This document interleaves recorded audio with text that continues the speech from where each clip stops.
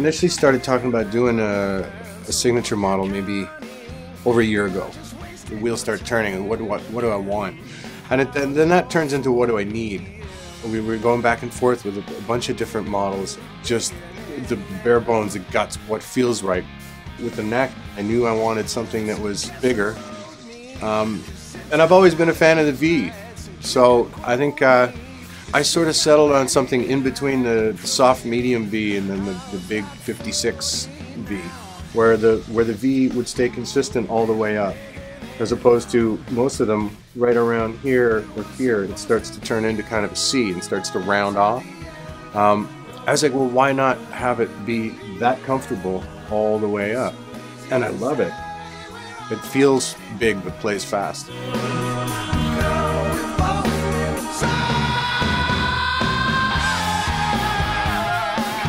Now the body shape came later.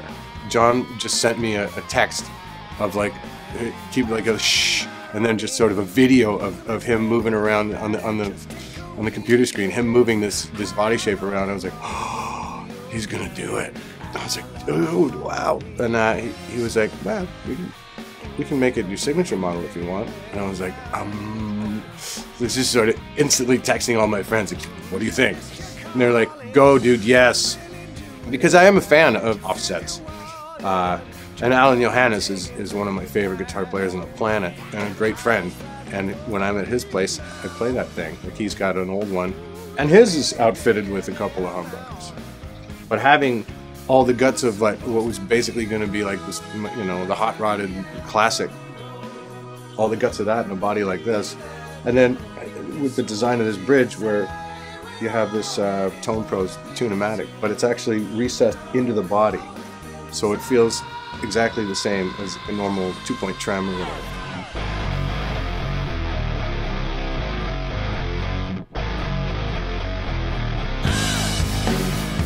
We settled on this switching, but I started thinking, like, I know that the HSH has been associated with the sort of shredder thing for a long time.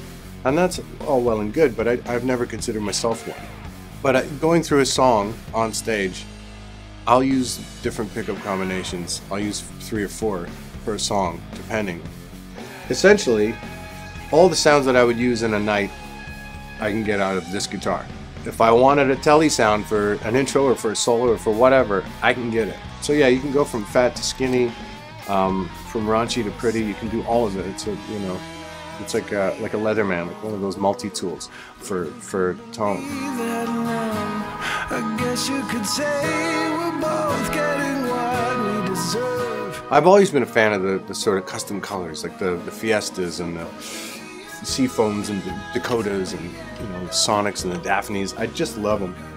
There's something almost edible about the color, and when you get it right, as you guys do, it's almost day glow, but muted and somehow sort of creamy, and you want to put it in your coffee, you know. Then it was, well, do I do a matching headstock or not? And I'm a big fan of the matching headstock. Speaking of headstock, the hybrid, I don't know, I just think it's a lovely, almost Art Deco kind of thing. It just adds to the overall snazz factor, I think, of this instrument. Essentially, like having an old Mustang that drives and handles like a new Ferrari or something, you know. For the way I play and the way I hear things, to be able to cover as much ground as possible with one instrument. And I think you guys have done it. And it looks real snazzy too. I don't know if people still use that word. I'm bringing it back. Snazzy. It's a snaz master.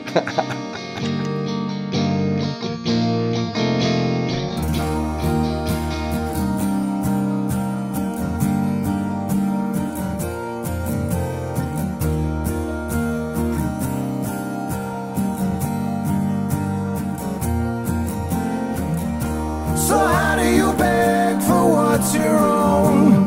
Kick the pieces, lick the wounds, stoke the fire and fan the flame, squeeze the clouds until